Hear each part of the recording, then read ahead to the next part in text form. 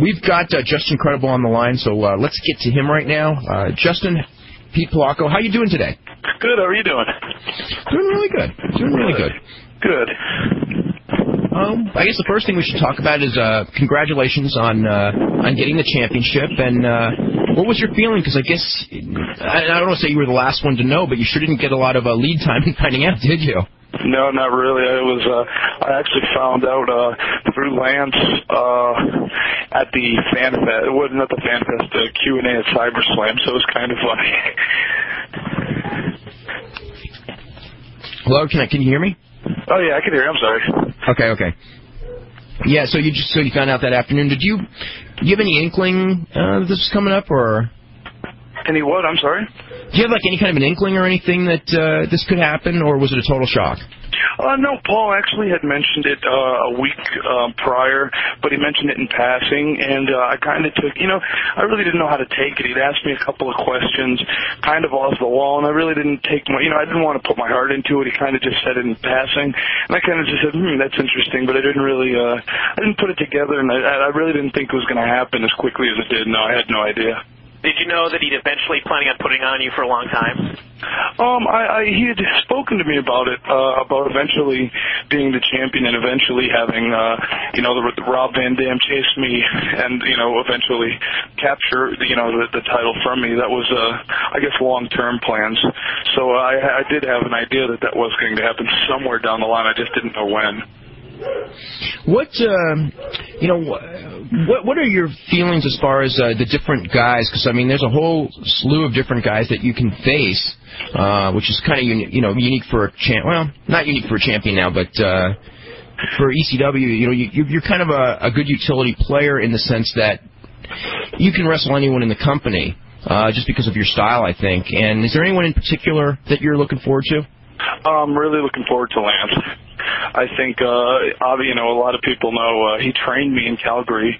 He was a year and a half in the business before I was, and it'll just be real interesting. I've always looked up to Lance, and it'll just be a real unique, real good opportunity. And I think we could really do something special if given all the right elements. If Paul books, interesting storyline, compelling storyline, and if all the right moves are made, and if I'm on and if he's on, I think we could do something really special. Has he talked much about staying or going? Yeah, we're going to ask that. Have you talked to Lance in the last couple of days, and do you know where his head at as far as staying or going? My impression that I get, and I haven't spoken to Lance since the weekend, but my impressions are that he is staying. I think that's the indications that he's given me. I don't think he's but to be honest, I don't think he's seriously shopped around anyways. So it's all up in the air. I think once his 30-day contract, that little agreement that they signed, once that's over, I think he is going to exercise it, and he is going to just whatever, for his family and stuff, see what he is worth on the open market. And but I think, to be honest, I think Paul will scoop him up, and Lance, I think, in my opinion, will remain with ECW. What as far as other guys in the company, as far as doing matches with? You did a couple with Jerry Lynn over the weekend. Of course, you've wrestled him many, many times in the past. You pretty much wrestled most of the guys in the company. Mm-hmm. You got any other guys that you're kind of looking forward to being able to wrestle? I'd love to wrestle Jerry again in a program. I can't wait to wrestle Rob Van Dam. That's looking way down the line. I don't look forward to that happening for at least months. 6, 7, 8 months at least.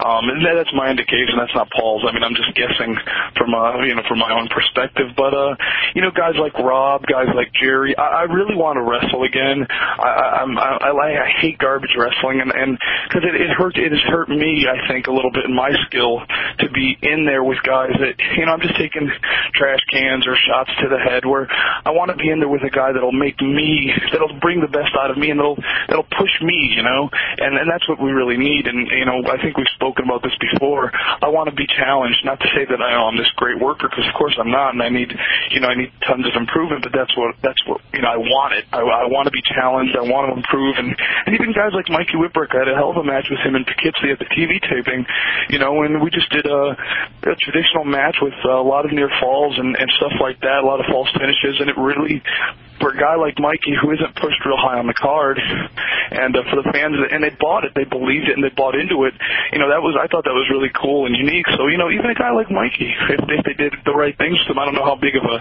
money program it would be, but just that kind of style. I really want to get back to the wrestling and get away from the tables and chairs as much as possible. In the last 10, 12 days, there have been quite a lot of championship changes, WWF to ECW, WCW as well. What are your thoughts as far as the world titles in wrestling in general, value of them or lack of value of them, and as far as the different title changes that have taken place, say, in the last month or so?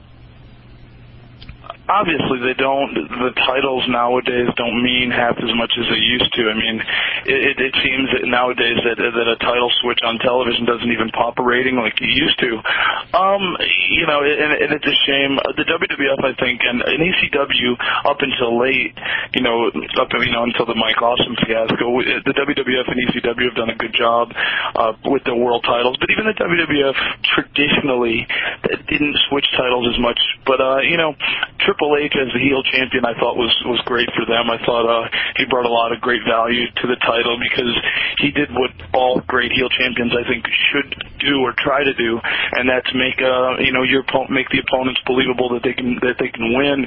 And he did that with guys like Taka Michinoku, and the list goes on and on.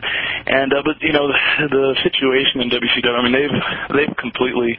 And you know what? I'm not even. I know a lot of people are going to think, what am I saying? But I didn't even care about the David Arquette involvement in WCW. That was a gamble. They were trying to do something for ratings. I understand that, but they could have had him in there in the picture without having to put the title on him. I think that was real. That just, I mean, when you look in the history books, I mean, I don't know if the wrestling fans of today even think like that anymore.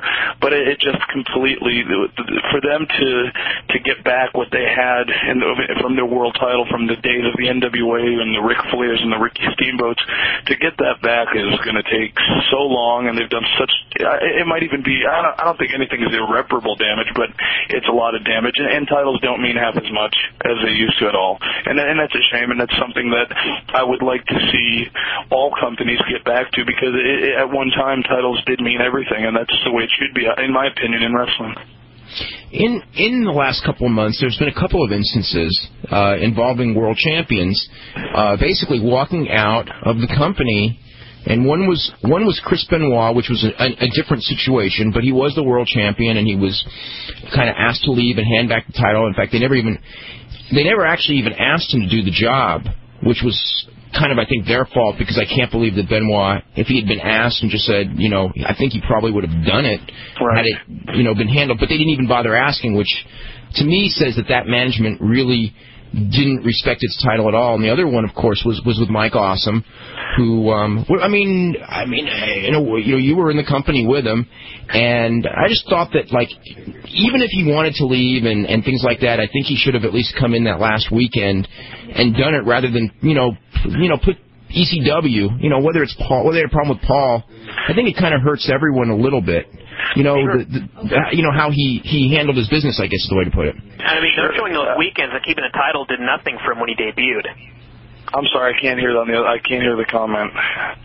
Bryan, say that one again. I was just saying, I mean, skipping out the weekend and keeping the title and everything like that did absolutely nothing for him when he finally debuted on Nitro. They didn't mention it, he didn't have the belt. I guess they mentioned it, but didn't play in any storylines or anything like that.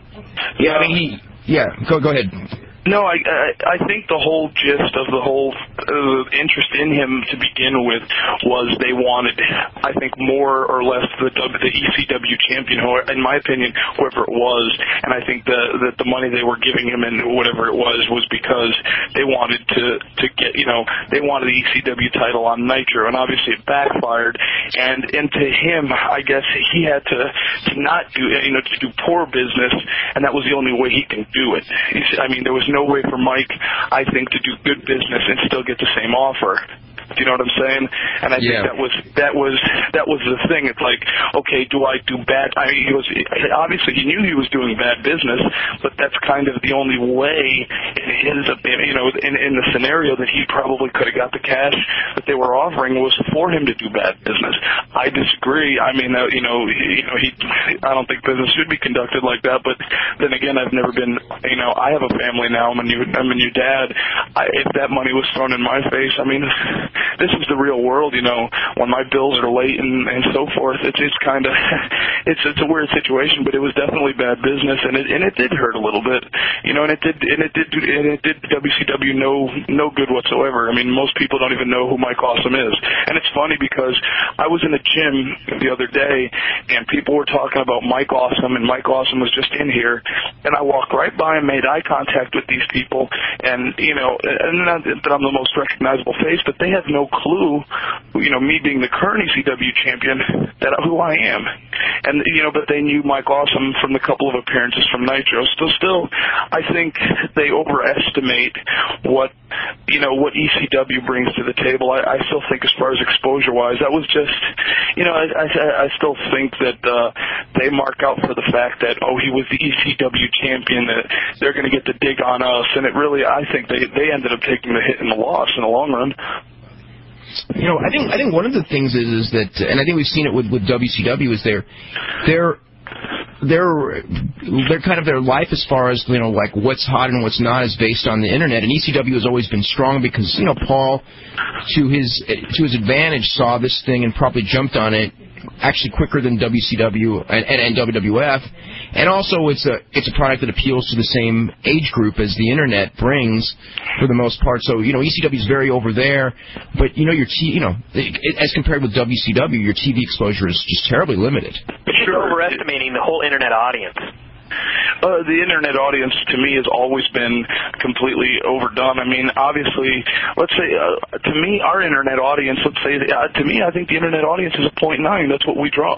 And I think, to me, that's the range, and because we've had no real exposure and nothing really has been added to that. We might have a couple of viewers, curiosity factor, but to me, the internet viewing audience is to me, it's around like a 0.9 or 0.8 cable. I mean, that's what it is, and to me, you're trying so hard to please such a limited amount of fans. And I mean, I know it's been said to death before, but I think that's just a real bad way to go about booking storylines and relying on such a small percentage when, obviously in the WWF, when you're doing an overrun period of a 9.1, they're onto something. Every Tom, Dick, and Harry you might run into, might know what you're talking about if you talk about, Shane McMahon and The Rock in a cage. But, on the other hand, people don't know, like I said, a lot of people don't know who I am just walking up and down the street. So it goes to show you that the internet is way overrated. I mean, it's, I think eventually it'll be a bigger tool and a bigger factor, but it's not there yet. I mean, I think there's going to come a day, probably, I don't know if it's going to be 2 years or 6 years or 10 years, where it's going to be, almost as big as television. But it's far from there now. It is far from there now, but I do agree that it will be someday as big as television, but it's not there now, and I think Vince Russo, in my opinion, and I don't even know him that well. I mean, when I worked with him, he was publishing the WWF magazine, or doing something for the magazine. I think he's working for a small amount of people that, to me, are insignificant. Those people are going to buy the show and are going to watch the show no matter what. So he's catering to fans that are an automatic instant. You know what I mean? They're instant. They're going to buy the pay-per-views no matter what. They're like you and I, who are in the business, who watch the shows regardless. And those people that he's catering to are watching the show regardless. So to me, it's an effort. It's a point. You know what I mean? It's like, what are you really trying to accomplish? I think it's overdone. Playing the fans that are going to buy it anyway. I'm sorry? It's just playing the fans that are going to buy the stuff anyway. Yeah, I'm sorry, but I'm having a hard time hearing you on the other side, on the third side. Okay. We're going to go to the phone calls. Let's start with Ryan in Wisconsin. Ryan, you're here with Just Incredible. Hey, Justin, how's it going? Hey, Ryan, how are you? Good.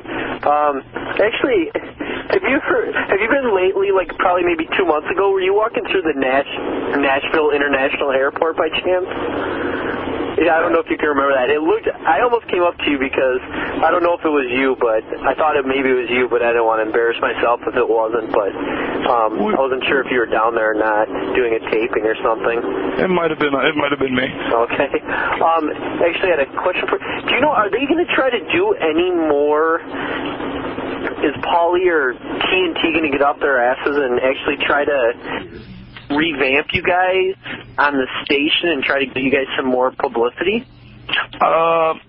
It's funny you say that. I did a personal appearance for TNN promoting one of our towns, and one of the representatives for TNN was there, and he claimed to me that, the fall lineup we're heavily scheduled in for this big mega push and this big repackage. Quite honestly, I don't see it happening. I see the heads of TNN, who, the president and whoever they may be, they were the ones that came up with Roller Jam, and they spent millions of dollars on a product that obviously failed in the ratings, and they got a product in ECW which basically cost them nothing. And it's outdrawing them, so they look like asses. And in my opinion, they're trying, to save face as much as possible by not putting anything behind the show to do, you know what I mean? I don't think they're looking out for the best interest of ratings. They're looking out for, themselves, thinking, hey, we look like schmucks. We spent millions of dollars.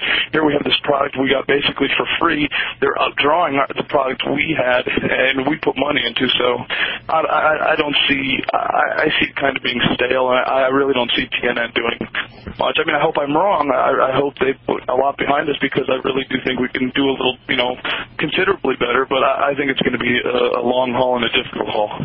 Well, the one thing also is that right now you're almost in a lame duck status, because, it's not a secret that TNN wants the World Wrestling Federation and will get it depending on what the court rules. So you're kind of like, if they rule against you, if they rule against TNN, then your company will probably end up being on TNN next season, and maybe they'll push you, maybe they won't. But I don't see anything where they're going to get behind ECW until, after they find out that they're not getting the World Wrestling Federation. And if they get the WWF, it's all a moot point anyway, because then you really are a lame duck on that station. To be honest, I would prefer to get off of TNN. I think TNN, obviously we needed it. We needed something. It didn't hurt to be on TNN. Of course it didn't, no matter what the ratings are. Just to be on national television, on national cable television helped. But, I would like to see, WWF move to TNN, and I don't know if we're ready. It's very questionable that we're ready to go to USA, but I think if we were, and if USA were, was to pick us up and put us on the Monday night time slot, or whatever the scenario would be, I think that would be the key. If we stay with TNN, it's going to be a struggle to get anything out of them, in my opinion. And even if they don't get the World Wrestling Federation, I still think they're not going to do anything with us, in my opinion. Why do you think TNN hasn't done a great job with promotion? I just think the higher ups are covering their own asses. I think they want to prove that that their programs, that their Roller Jam, and that their motorsports or whatever they have are their crown jewels, and I think they're afraid that if they do put a little advertising. Believe me, I lived in New York City when Roller Jam first came out. I saw ads on the side of buses for Roller Jam in New York City. Could you imagine in a city like New York to have ECW banners and logos and Friday nights at 8 p.m.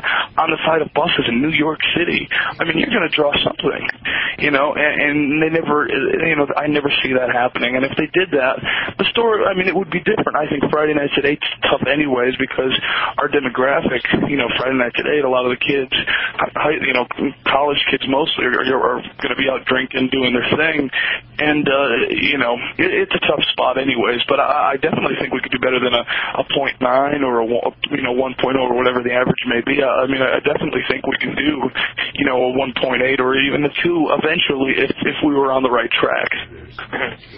Do you have any ideas as far as a station that you might be getting as a fall, in the fall if this thing falls apart? Absolutely not. I know what everybody, I know what's reported. I just know that, possibly USA would take us, maybe FX, but that's all, just what's reported is kind of what I get. I really don't, Paul doesn't tell me anything. You know that deal on Nitro when that fan ran in with the Sting mask? Yeah. Mm-hmm. Okay, it was not a planned spot by WCW. It was actually a publicity stunt by the Rick and Bubba radio show. There was a guy who ran in with a Sting match. In fact, he was actually arrested, and he spent some time in prison, and he was taken to juvenile detention center. So anyway, that's the situation. So it was not a plant after all. Yeah. Well, it was a plant by a local radio show trying to, he was supposed to be screaming the name of the station or the show, the Rick and Bubba show, the whole time the police carted him off for publicity for the show, which, in fact, he did. It's just that the cameras weren't on him when he did it. So yeah, that was on TV. Dummy. Yeah. Scott Steiner should have beat him up. What match did he run in on? Was that when they were doing the blood thing? It was right before the blood came down. Right. So that was what, Hogan and Awesome? Yeah. Okay. Yeah, everybody looked really kind of confused at that moment, I remember. But I just, once they did that thing in Las Vegas, to me, it's like everything that happens on their TV, I think it's just like some weird idea. Usually it is. Yeah, when, they had that fan run in and, for minutes on end. I think everything WCW does is just so bad you don't know what the hell to think. And sometimes it's numbing. Let's go to Matt in San Francisco. Matt, you're next up with Just Incredible. How's it going, PJ? Hey, how you doing? I had a couple questions for you. Sure, just speak up a tad. What indie workers out there would you like to work with? Pardon me? What indie workers would you like to wrestle? What workers? Yeah. Indie guys. Indie guys. That's a good one. To be honest with you, man, I really don't follow the independent scene at all. I know a couple independent guys from Sean's promotion, and that's about it. That American Dragon and Spanky that he's got down there, they're really talented guys for being in the business about 6 or 8 months. I'd like to work with those guys. He's got another big guy. He's like a 19-year-old kid. His name's Lance Cade.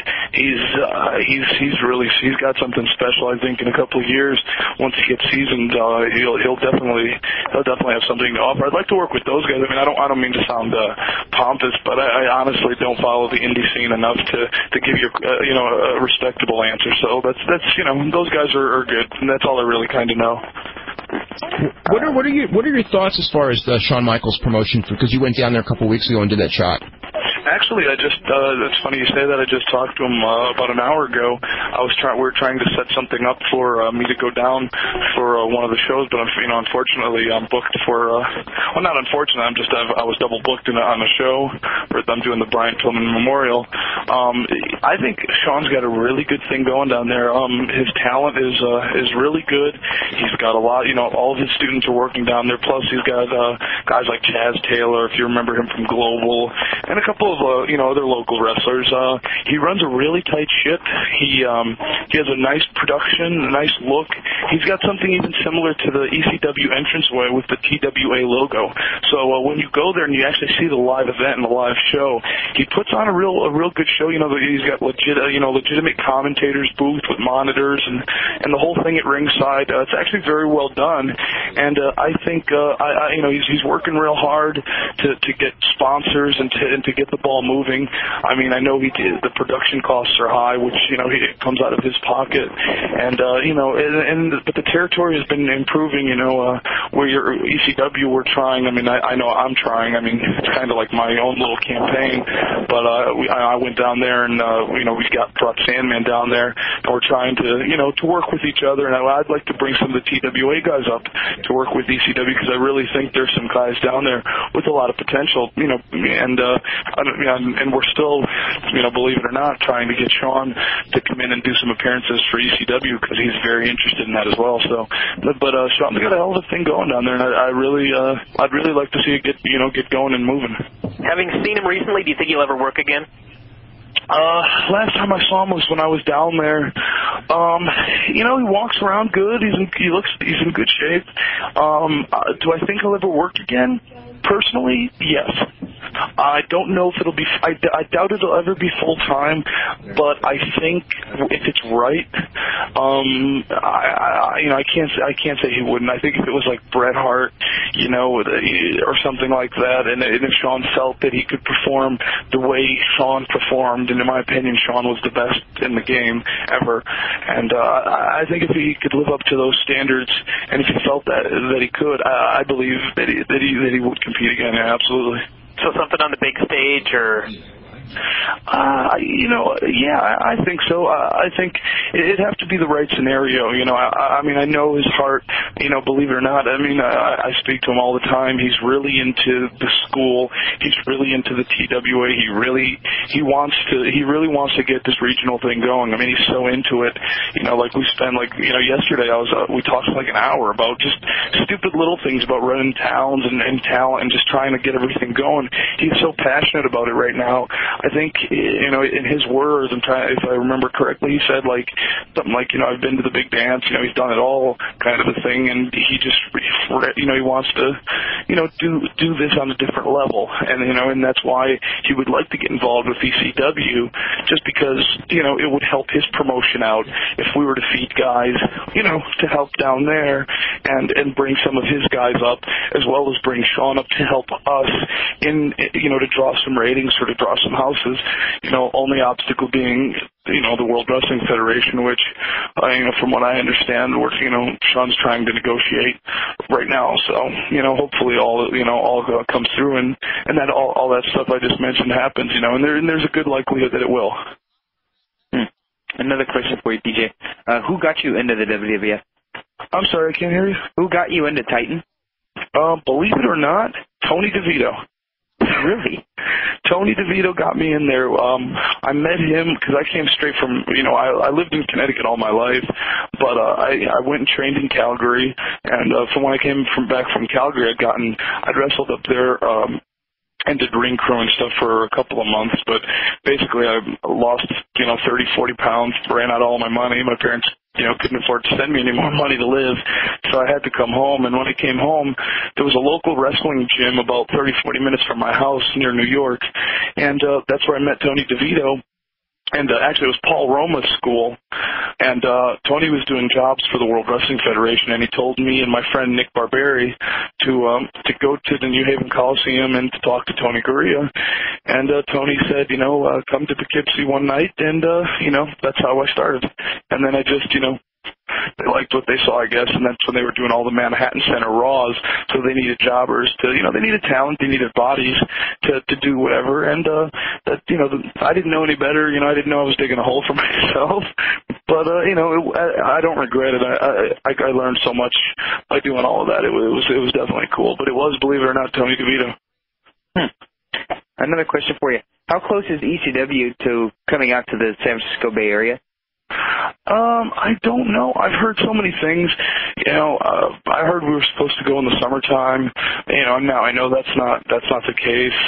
I think the biggest problem, I know we were supposed to also go to Vegas, which would, of course, we would go to Vegas. We would try to do an entire West Coast loop. I think the biggest problem right now is, believe it or not, is the ring crew. I think we need, because we need to store rings in different parts of the country like the other promotions do. And we only have one ring truck. We have more than one ring, but what we'd have to do is set up camp in the West Coast, because our guys couldn't possibly drive, an entire week's worth of driving and then drive back to make it to Philly, for example. So I think that's been one of the obstacles. I don't know if that's the only obstacle. That might sound like a lame-ass excuse, but I think that's one of the things, as simplistic as it may sound, but I'd like to think we'd go down there soon. I'd like to think there's a lot of people, especially with the XPW, the success it's been having. I'd like to think that there'd be a good market for us there. You could almost do something where you borrow like a ring from an indie group. Yeah, we probably could do that. I don't know if Paul would, I'm sure we could find good rings out there, but I don't know if Paul would subject us to working in indie rings. Not that he Not that we're, better than that, but I think if Paul wanted, I think if we go, he wants to go with the whole thing, the whole setup. He wants to go with the, the ECW that people see with the cameras, the lights, the stage, the setup. I think when we go, I think he wants to make it right. Let's see. Okay, this is from Abe. I've got a couple of emails to get through. He says, I'd like to let you know that the Thunder rating comment was never made by Vince Russo as far as using the basketball game. He said that the New York basketball game affected it, but that was not the excuse. I think is what it says. It's kind of hard to read what he wrote. Okay. What about rumors of CNN moving ECW to Tuesday? We've talked about that before. I don't think that's happening. This is for Justin. At the ECW show in Orlando in 1998, you brought Scott Hall to the show. Scott Hall and yourself were confronted by Shane Douglas, Bam Bam Bigelow, and Chris Candido. Did you feel betrayed by the ECW locker room because they sided against you and wanted your friend to leave? What are your feelings on this situation, and do you have any heat with anyone over that? How that thing went down? Actually, I did feel I felt very torn in between, but, Shane and Bammer were real good, and Chris was good about it. They came up to me right away, and they said, PJ, we're sorry, this has nothing to do with you, and, everything was cleared. So it was a very awkward situation. I was very emotional about it because, I see Scott a little differently than everybody else does, and, he's made his own bed, he has to lie in it. And, and whatever, but I believe also that they over-exaggerated a lot because a couple of weeks later, Bam Bam was having a lot of trouble in ECW, and he came up to me, baby-facing me, saying, Scott's not such a bad guy after all. I really didn't have any heat with him. So, there's some backpedaling, too, and everybody gets along now, so it's, bygones are bygones, and I was put in an awkward situation, though, but both sides, Scott didn't really care. He kind of shrugged it off, and Shane was very good to me as far as explaining it and making me feel, hey, don't worry about it. We have no problem with you, Peach. We like you. It's with Scott. So it was, whether it was politics or not, everything was handled amicably. Okay, and I also want to apologize for everyone. We kind of got knocked off the air here. I want to apologize to you, PJ, for all that. And let's go to the phones. We go to Richard in British Columbia. You're next up. Hi there, Justin. Nice to talk to you. Just like to say that I'm one of those internet fans that is not being programmed with WCW because they aren't impressing me right now. So even if they're trying to program for me, it's not working. I'm sorry, I didn't hear you, pal. Oh. Go. Can you talk louder, Richard? Okay, I'm sorry. No, I'm one of those internet fans that WCW is trying to program for, and it's not really working all that well. I'm just not impressed with the way their product's going.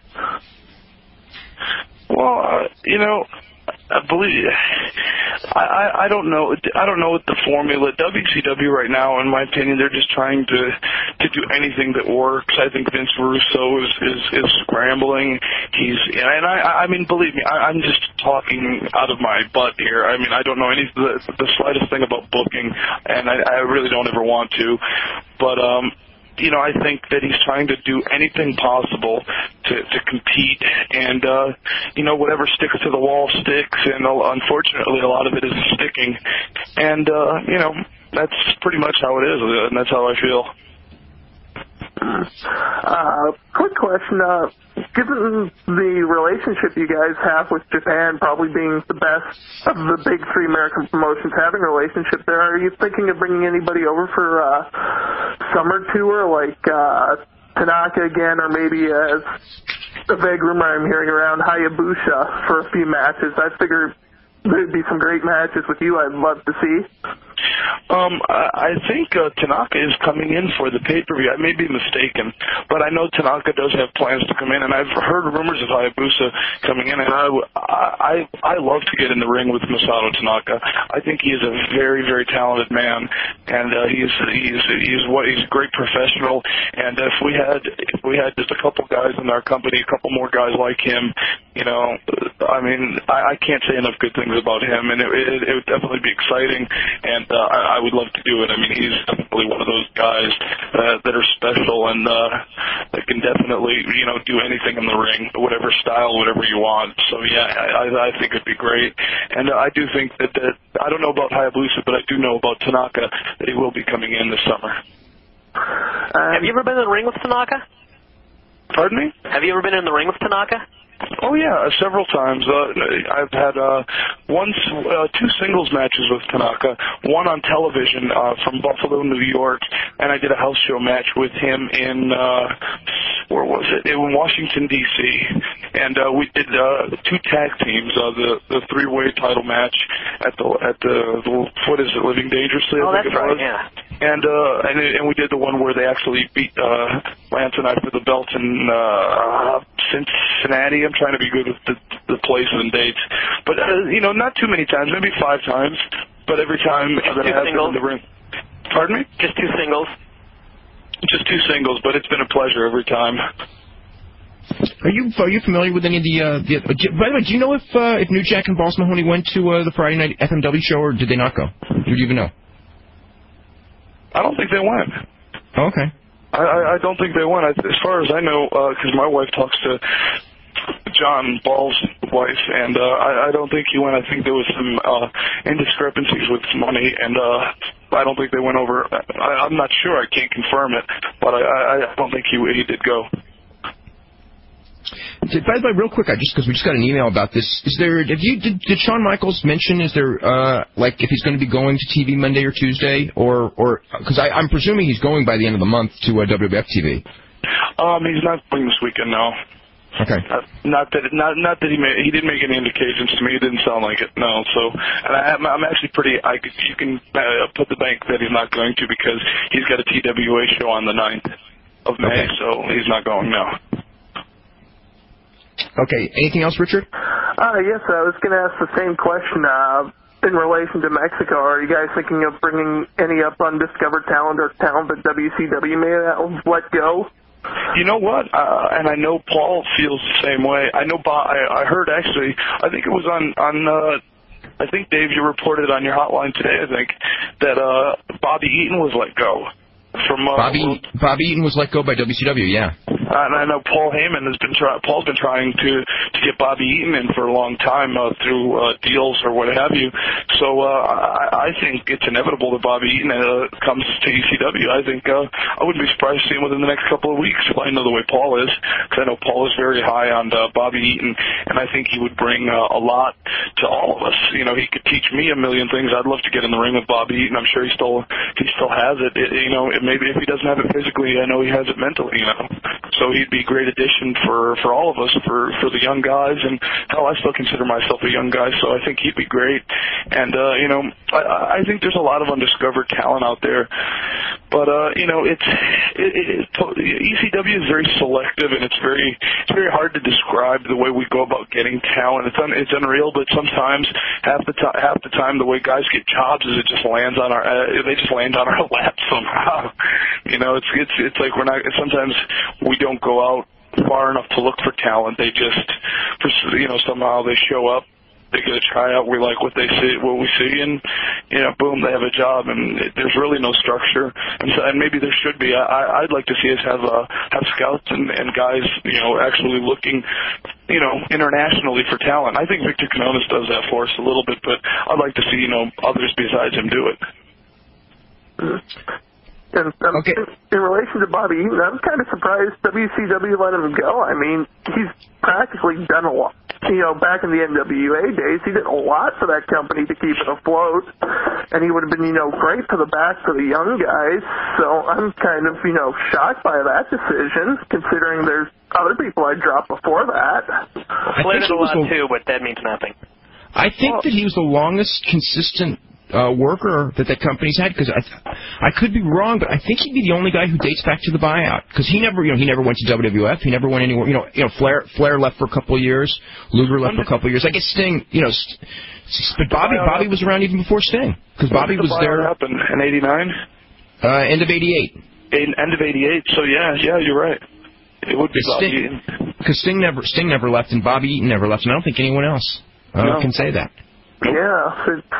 Well, they don't. I mean, no, there's no loyalty in this business, from any company, So it doesn't surprise me, and it's unbelievable that they can't see that Bobby Eaton brings a lot to the table and could teach young guys phenomenal amounts of things. I mean, I honestly, and if he's out there listening, I mean, I would love Bobby Eaton to come and teach me things because I'm pretty darn sure and give you 100% that he could teach me a lot, and not like that, but I am pretty much on top of the game in ECW right now. I'm not saying I'm the best worker. I'm saying I'm the world champion, and I'm saying Bobby Eaton could teach me a lot. So that says a lot, and I'd love to have him on board. Yeah, I could see how he could mean a lot for any company out there, really. Just says it's what WCW is these days. But yeah. I'll let you guys go. There's other people in line, and thanks for your time, and great luck with your reign there. Justin, nice talking to you. Cool, man. Nice talking to you. Okay. Al, like Arn Anderson, where they don't use him to teach the young guys interviews or anything like that. Oh, boy, we talk about that one all the time. I mean, can you imagine? Arn Anderson, maybe the best promo guy, or certainly in the top 3 or 4 in the entire business, and every time he went on Nitro Thunder, usually the ratings went up, and the promo was always good, and yet more often than not, and of course it changed depending on who was in charge, but more often than not, he was not ever he hasn't been a television character on that company. Nothing, and I don't mean what got me into wrestling was WCW and the NWA. That's what I started liking. Being from this area, you'd think I was a WWF fan. I wasn't, and I don't mean to be a WCW basher. I have nothing against them. They just for some reason they don't get it. They can't. They don't realize they don't utilize the talent that they do have, and they do have so much talent just from the money that they have to buy the talent and just keep them sitting there. And I would think to have an on-air personality, whether he's a commissioner, whether he's anything, just a heel manager for a guy who's done a good interview. It's hell to help anybody do interviews. I mean, I think even if you have him in a backstage role to do to teach guys. I mean, hell, Arn Anderson could come in if I worked in WCW, and if he just spent a day with me, could teach me what I would probably take me to learn a year in a couple of hours from him, and that's something I really need to work on is my promos, and that's something that a guy like him would do for so much help. It's just unreal. It's unreal. And there are guys out there, believe it or not, that do want to learn. And unfortunately, there's nobody teaching it. And I think we've talked about it before. It's starting to become a lost art, and the knowledge isn't being passed down as well as it should. And a lot of it is getting lost in the mix, and that's unfortunate. I think, just as a role for Arn Anderson, just the idea of him, even as a babyface manager for Bill Goldberg, where Goldberg doesn't talk, and, although he has talked since, but I mean, if Bill Goldberg didn't talk and Arn talked for him, I think 2 years ago it probably would have worked better when Goldberg had never talked, but, there's some, you could sit here and come up with 10 roles for Arn Anderson. Sure, but you're absolutely right, Dave. If Goldberg were never to, let's say he never spoke, or if all he said was, who's next, and you had Arn Anderson, doing his work, I mean, that would have. They dictate what the fan, you know what I mean? They're the ones that dictate. So if they put it in our heads that this is what it should be, we'll buy it. Most times than not, they just expose themselves for what they are, and that's unorganized, really not, booking, we talk about ECW booking on the fly, since, I know Vince Russo is very, into detail and stuff, but I really don't think the old regime thought much about anything, to be honest. Yeah, and it sometimes showed. Al, real quick, who are the 2 winners of? I just noticed we got the 2 WF winners from the trivia contest, which surprised me. We got them so quick. Al, who are the winners? Yeah, it's Jared St. Laurent from Florida and Marcus Bland from Georgia are the winners. Yeah, the final match that Ric Flair had in the World Wrestling Federation was February the 10th, 1993 in Dortmund, Germany, and his opponent was Bret Hart. Yeah. I thought it was Roddy Piper. Damn it. Yeah. I thought everybody was going to say Kurt Hennig, just right across the board, which is kind of like why I said what I said, because I figured instantly, his last television match was Kurt Hennig, and it was like a loser leave town type of a deal, and that's, but he wrestled house shows and a European tour afterwards. let's go to Randy in Tennessee. Randy, you're next up. How you doing today, guys? Real good. Dave, I was the one that sent you the thunder taping results last night. Sure, Randy. Yeah, from Memphis. Yeah. Yeah, I'm sorry for leaving out some of the parts in the taping, but last night in the Battle Royal, a fan jumped the ring. Jumped over the railing and into the ring as well. And as he was being arrested, Scott Steiner saw this happening and stepped out of the ring and started kicking the guy in the balls and stepping on him and stuff. Oh God, that is so scary. Been waiting for that for a long time. And then just went back and anyway, I was wondering if you could kill or confirm a couple of rumors for me. I'll try. I hear that WCW is planning on bringing back the Clash of the Champions, but not to put on TBS, but to make it the annual August pay-per-view, replacing Road Wild. Was that question directed towards? I'm sorry, I can't hear a thing Randy's saying. Oh, that was actually a question towards me. I'm sorry. Let me. I've heard that, but I haven't got that. I don't know the answer to that. I mean, I know they're not going to do Road Wild in August, so they're going to have a new name. It wouldn't be the worst idea. I mean, it's a name, I mean, yeah. But I don't know. I will ask about that though. And also, there's another one going around that Psychosis is trying to get himself fired from WCW. There's something to that. I don't know if fired is the right word, but if he was trying to get himself fired, he's going about it the right way by no-showing so often. So I don't know what's up with him. I mean, he's wrestling Tijuana all the time, and he hasn't been coming. Are they still banned from Mexico for the most part? To wrestle there? Yeah. They're supposed to be. I mean, it's never changed. As far as, they're supposed to be banned because I spoke with Parka, and he mentioned to me how he's not allowed to work Mexico. Of course, he still does. But if you work under a different name, it's okay. Yeah, but he can't work under a different name. He's a superstar there. Well, Psychosis has a different name down there. Yeah, I know. That was that different name. The idea that why he was wrestling with a different name down there, don't you? What? To throw off WCW. Like people wouldn't know. He was the main event in Tijuana where Americans go down. Nicho. I mean, that was his nick. I mean, that's what everyone calls him, Nicho. You know what I mean? So he wrestles as Nicho. Well, maybe management wouldn't know, but they don't pay attention to that. No, I just remember. Who was it?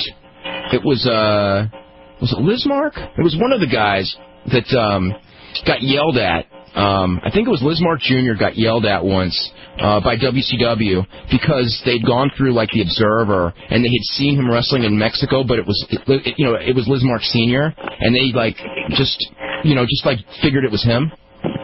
So that's good. Yeah. Oh, and I have a question, Justin. How you doing today? He's got a question for you, Pete. Okay, Dave, if you could interpret it, because I can't hear him at all. Okay, just tell me it and I'll ask him. I was just wondering when ECW is coming to Memphis. Do you have any idea of ECW running any shows in Memphis? No, we're not scheduled. I'm amazed that we haven't. But as of right now, we have pretty much up until June booked, and Memphis is not on the. I'm assuming we're going to go back to Nashville in the fall, and I'd like to think we're going to Memphis if we're going to Nashville, but we didn't last time, so hopefully we hit it this time. Yeah, I was just wondering because I remember when ECW had the feud with Jerry Lawler 3 years ago. Yeah, when Tommy Dreamer went down to fight Jerry Lawler, yeah. They came down to the Expo Center and sold the place out for like Bryan Christopher and Lawler versus Sandman and Tommy Dreamer. And in fact, this day the Expo Center, you remember, was a flea market. And when they went that period when they run the flea market shows. Yeah, I remember that. Yeah. They hardly sold out until the ECW came. But Dave, if Kidman was headlining those shows, it wouldn't be a problem. I think Memphis would probably. What do you think? I think Memphis would probably be a good city just because it has a wrestling tradition. I mean, WCW did big business there. They didn't last night, but they were when they were the first many times. Several times they went there, they sold out for TVs. What did out of curiosity? Is there an estimate on what was in the building last night? I saw the number. I mean, it was in the 3,000 in the building, but the paid was in the 1,500 range. Wow, I remember. Yeah, it was not. What? I remember I was in the Memphis territory when I was there through WWF, and when Tommy Sabu Van Dam came down there, we did like 1,000 people at I don't know, I think it was a flea market or something like whatever small. Yeah, he was talking about the flea market show at the Expo Center. Yeah, and I was there. I was working as PG 187 or some silly thing like that, and yeah, I remember, and we did quite well. Well, they did quite well there, so yeah, I would imagine we would do probably better than what WCW did. Oh, I would think first time you would for sure. Absolutely. That's amazing that they only can do that kind of 1,500. That's horrible. God. Yeah, and to see, like... Randy, anything else on that show? Now that Bret Hart came out and eliminated Hogan. Yeah. At the end, when Hogan was put through the table, it looked like he cut his arm. Oh, really? Not anything serious, but it's like a little scratch. But... That's serious for Hogan.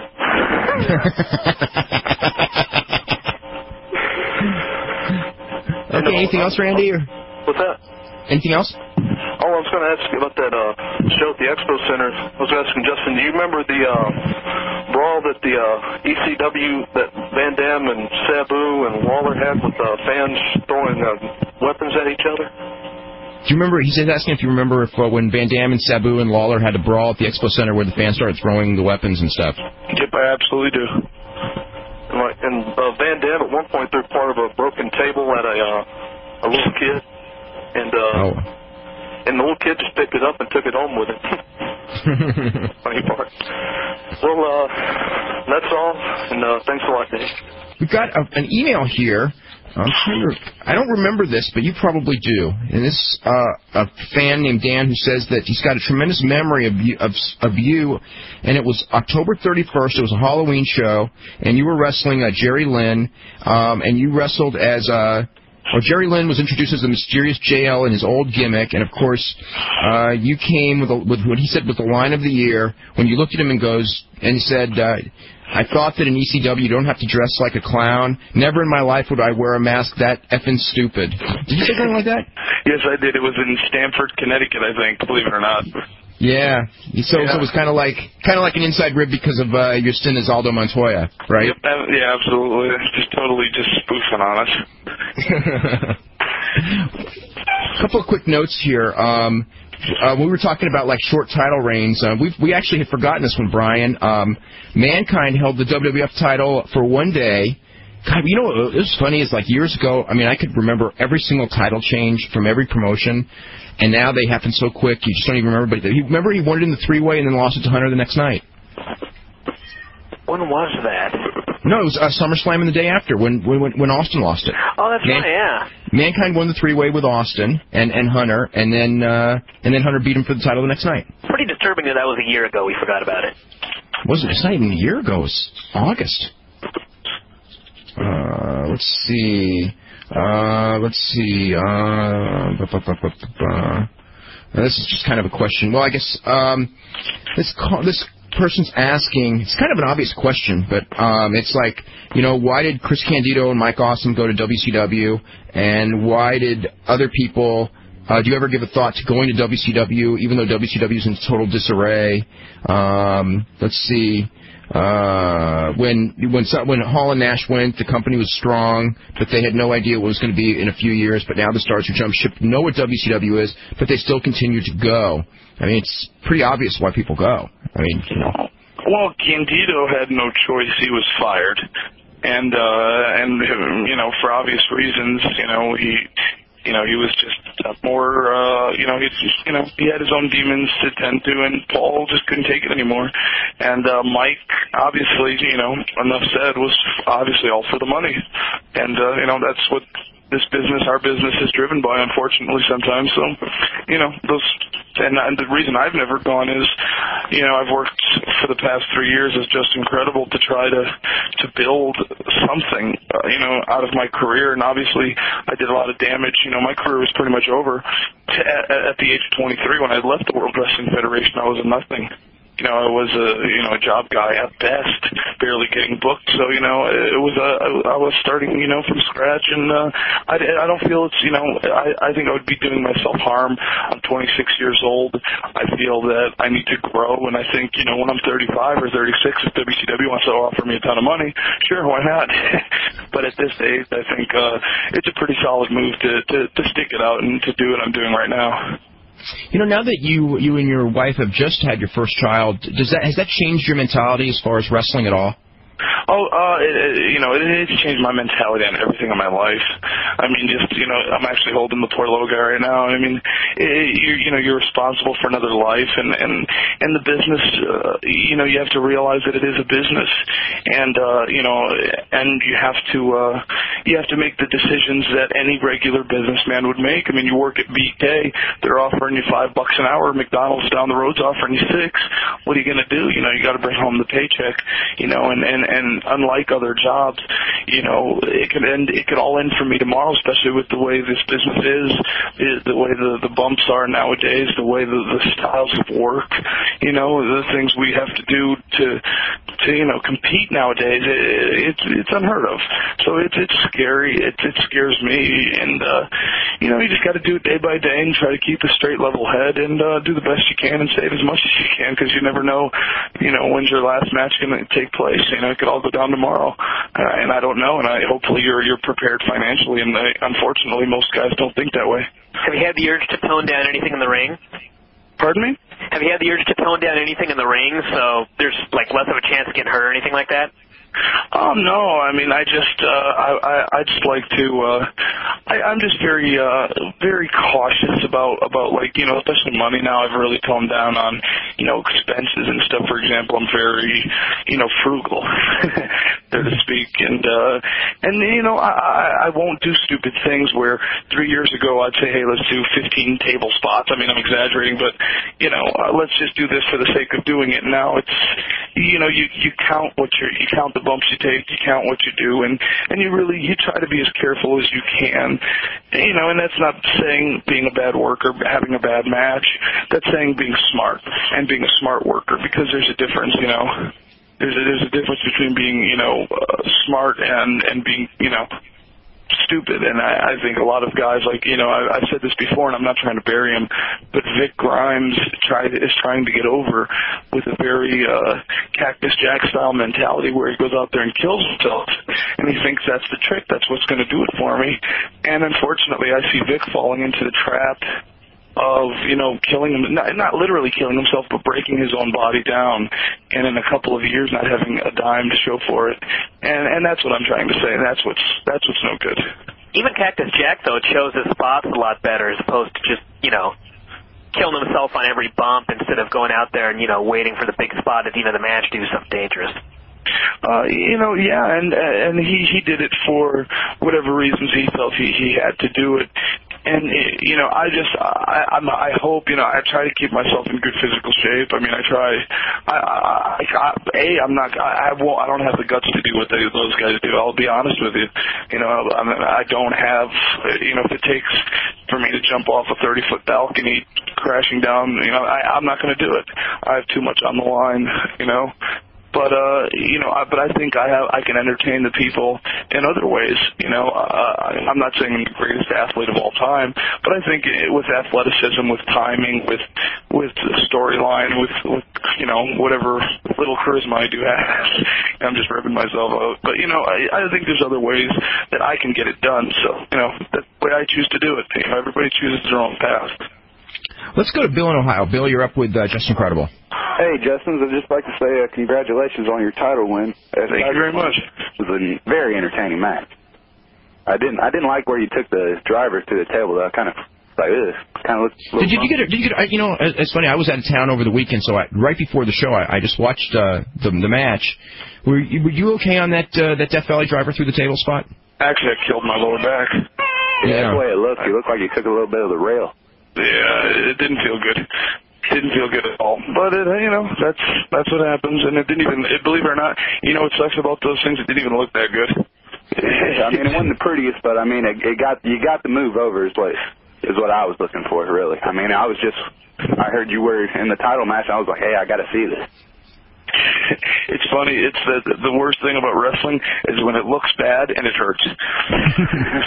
And it happens a lot. But, yeah, I was just calling in. I was reading on the Internet you and Raven were possibly working the Pillman show. Can I get any confirmation on that? From, you know what, from, the only confirmation I got on that is the Internet. So your guess is as good as Paul. I'm under that impression. I actually got a press release right before we went on the air saying that, so. I believe it or not, I am the last to know about everything. Paul hasn't told me about it. I just, I go on the net, I see it, so I guess it is happening. Well, now I'm definitely going to get tickets, and I hope to see you guys work a match there. Well, we'll work our asses off for you, man. Thank you very much. And have you heard anything about Scott Hall? Is he back healthy? I mean, is there any possibility he might be returning? I haven't talked to Scott, unfortunately, in a long time. He changed it, this might sound BS, but he changed his numbers, and I haven't gotten them. So I haven't spoke to him. I hear through, sources that he's healthy and he's clean, which I hope that's all true. But I don't, his return is got to happen soon. I mean, they're paying him a good chunk of change, and I'm sure they don't want him resting on his laurels. Yeah, because you read everywhere it's going to be like this week, and now it's next week, or it'll be 2 weeks from now. I mean, didn't he have neck surgery? So I don't know how serious it was. More than I would. I'm assuming he had. I'm under the impression that he's not around because of neck surgery. I read they were going to bring him back on a TV role, but I mean, you guys are in the business. I'm just an outsider trying to learn.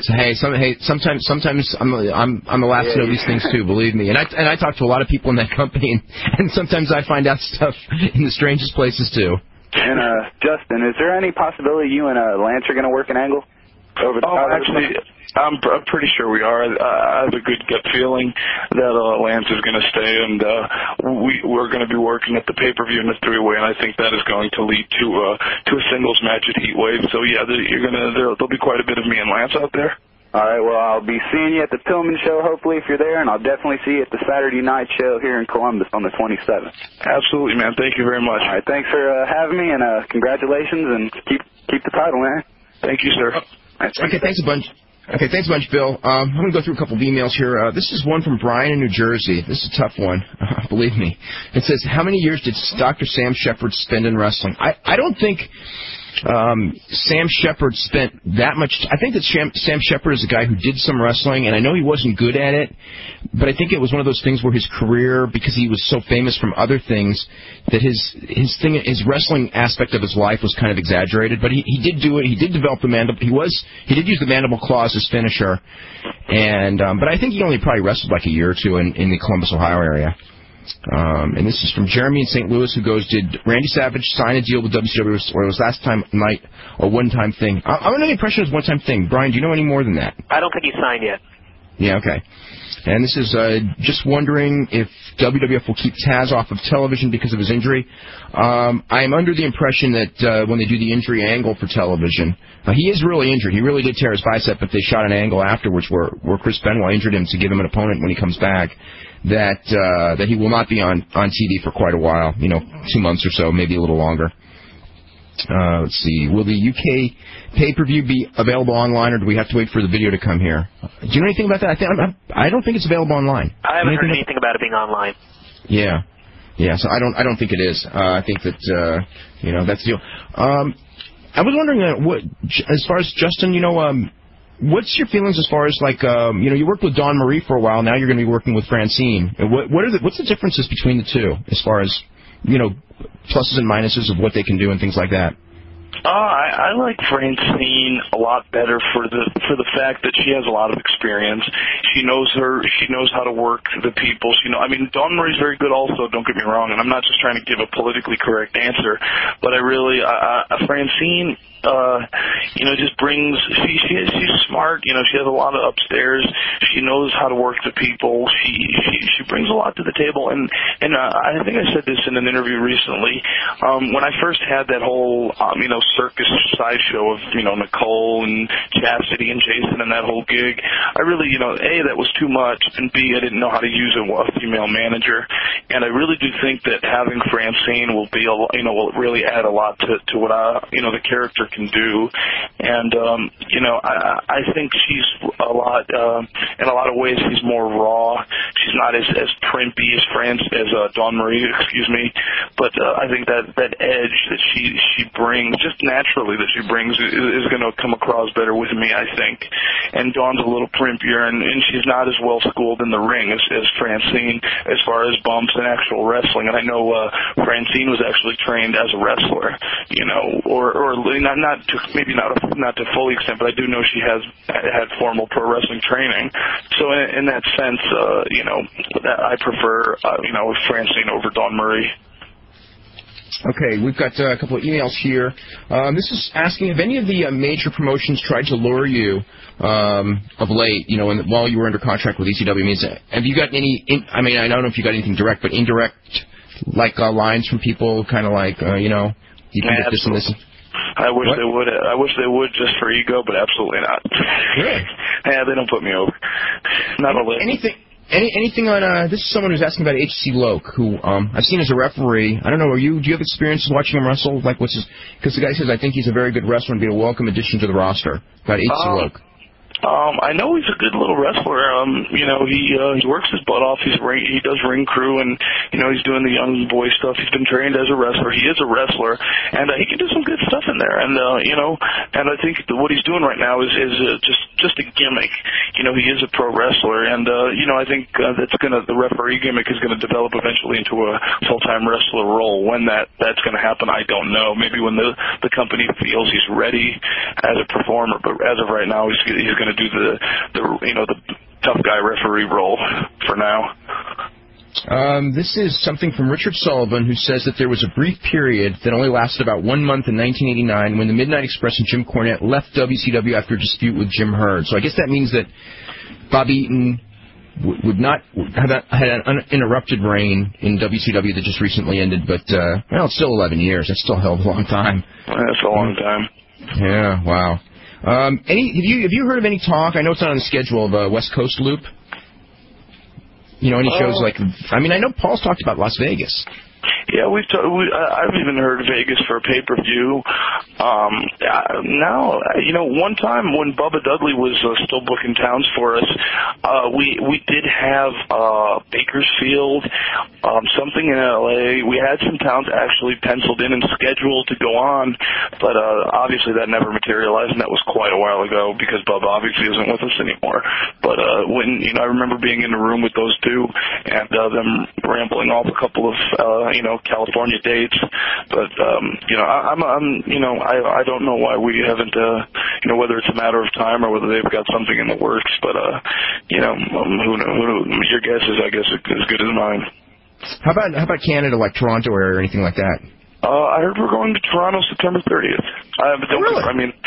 That's not a confirmed date, but I know Lance had got some information for the guy that books our towns now, Greg Bagarozzi, and they've gotten the ball rolling, and we may have even gone as far as booking the building. Don't quote me on it. I cannot confirm that, but it is talks, and it has, they have taken some steps to doing that, to going, as far as work visas and the whole 9 yards. We have taken some steps. Wow. Were you looking forward to, you must have worked I know you started in Calgary, and you must have worked some dates when you were in WWF in Toronto. I worked the coldest ice hockey rinks, the B-Towns, in the dead of winter with no heat for the WWF, and I remember wrestling Mantar, and I'll tell you, it was like, I swear to you, it was 30 degrees in those buildings, and he would just kill me every night. He was just stiff. And I'll never forget it. Cornwall, Hamilton, London, Ontario, all those little towns with just a couple of, not a couple hundred, maybe like 1,000 people. But boy, yeah, I've done my ways around the Ontario area. Is there any difference as far as working? I think every audience is different. Do you notice a difference between a Canadian audience and an American audience at all? Yeah, they're easier. They're much easier. They're much easier because they don't see it as much. We're very we're very spoiled because now we have 3 promotions that on any given time will stop in your city, within a month. Like in Hartford, for example, ECW is going to Hartford. Let's say, for example, on the 26th. I know they're doing SmackDown in New Haven, pretty much around the same time. So, the areas get spoiled as far as, what they're allowed to see, and I know WCW comes to the area, so they're very picky and choosy around here. And when in Canada and then in other places that don't get it as frequent, when they do get it, boy, they are rabid. And Canadian fans have always been very good fans. Especially, my favorite place to wrestle in Canada was Montreal. Montreal had great fans.